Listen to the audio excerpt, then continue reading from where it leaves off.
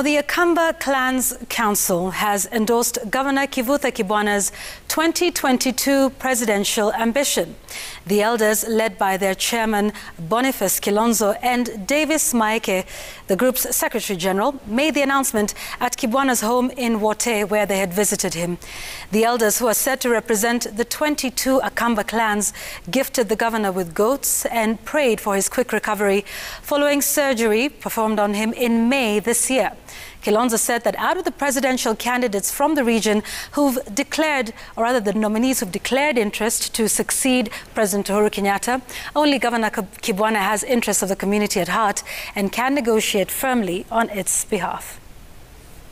He has the capacity to lead the Akamba nation to prosperity.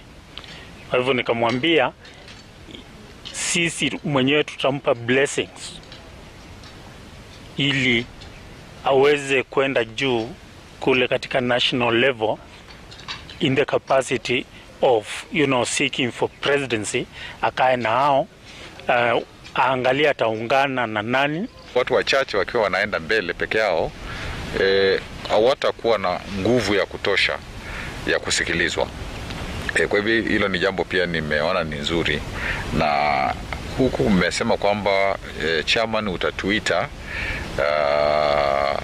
iwe ni magavana Ngilo, Mutua, mimi, iwe ni kiongozi Kalonzo, iwe ni Modhama, Musila, mkituita mimi nitakuja na nitawaambia wenzangu